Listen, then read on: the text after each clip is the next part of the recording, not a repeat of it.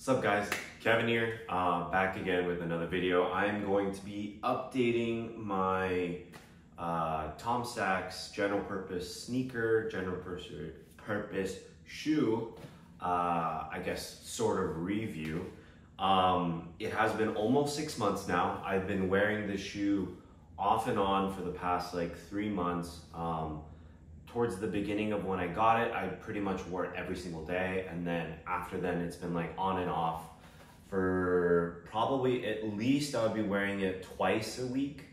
I would primarily also use it as my workout sneaker as well, except for runs. I would use it occasionally for runs, but not as much. But I would just want to do an update. Here they are. Right here. I just wanted to talk about my reasoning for kind of updating it just shy of 6 months. I think it's been about 5 months or so now, or almost 6 months now, is because I'm actually like selling this pair.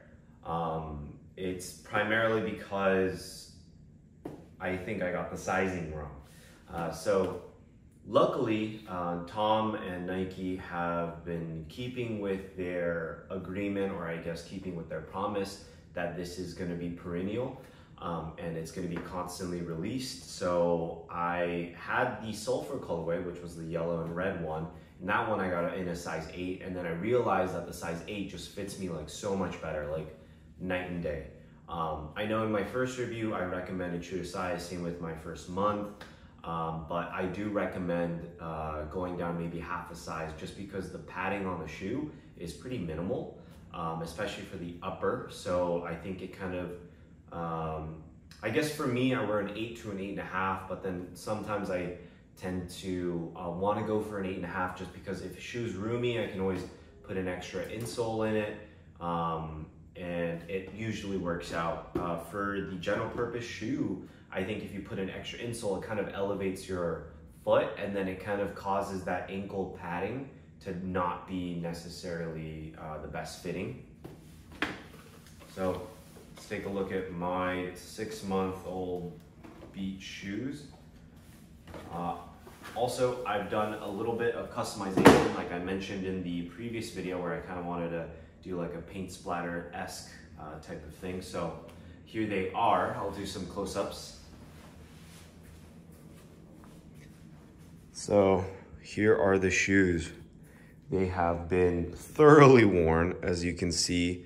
The only way that it's pretty much kept its shape is because I have all the stuff in it. As you can see, kind of the upper kind of wrinkles down a little bit. The sole and the midsole is very, very well balanced, well kept.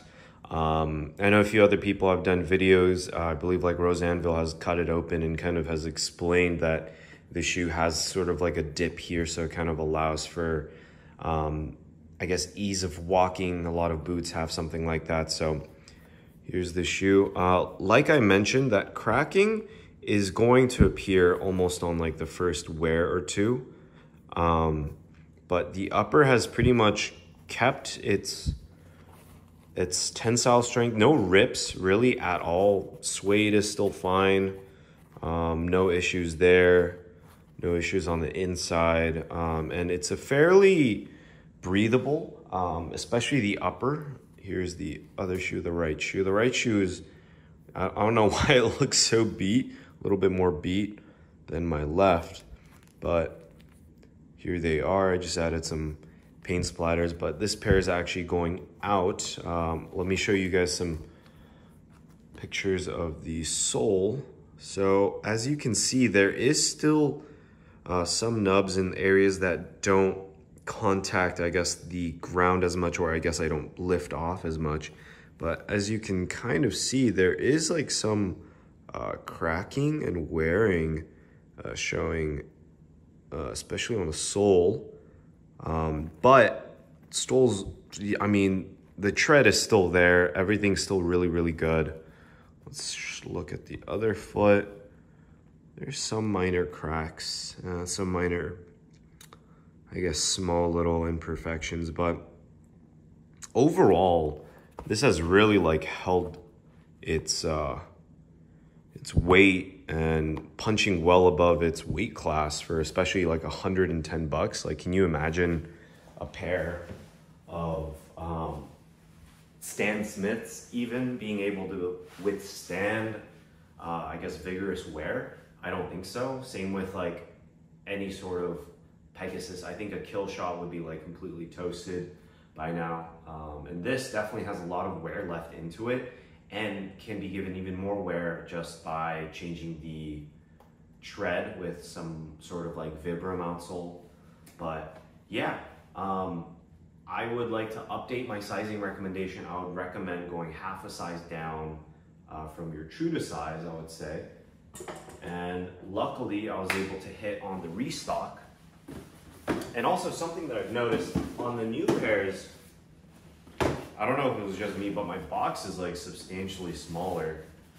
And they're only like a half size difference. So I don't know if like the factory just changed that, because I did think that this was kind of comically big for how small, quote unquote, small the shoes are. Like, if you really think about it, like the shoes don't need this much space. Like, it's quite a decent amount of gap, but that's that. And then I have a fresh pair here. I've not worn these yet just because I wanted to send this out to the person who bought it. And here they are, a fresh pair. I believe this one is manufactured, let's see.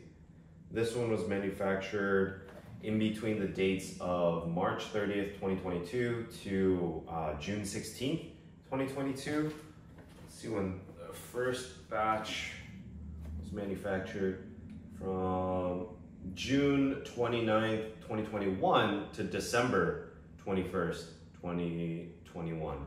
So this is like a new batch. I don't really see any difference at all. I mean, as soon as I got them in, I didn't really see much difference between the first and second batch. Maybe, I don't know. I also just can't tell if it's just like Nike manufacturer, like inconsistencies, I guess. But looking down on it, there really isn't anything I can really tell. I mean, maybe the suede is a little bit shorter.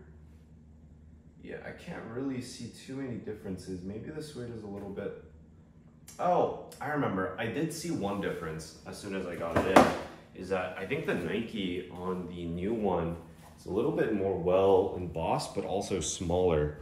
So, but keep in mind, this is an 8.5 and this is an 8, but as you can see, the Nike is smaller, but a little bit better embossed. That was something that I did notice, that the Nike on this one wasn't as embossed well. Yeah, that's interesting, as well as maybe the texture of the suede, because I do remember mine, when it came new, it wasn't as like textured as this. It was pretty like flat like this. But I guess I could go back and like look at old videos and such, but there really isn't much difference between the old and the new in terms of build or any sort of like updates, I should say.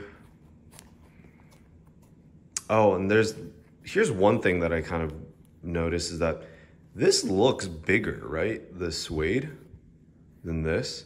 Again, half a size difference, and this has been worn, so I don't know if like it stretched anything, but this does look like a bigger suede, I guess, eye stay than this. But I'd like your guys' thoughts. This is pretty much side by side.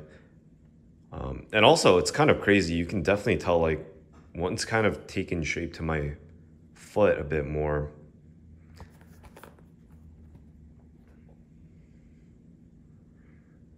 Yeah, I don't think there's any like other differences other than that. I mean, maybe at the very top, you can kind of see that the suede kind of extends a little bit longer. I don't know. Just maybe a hair.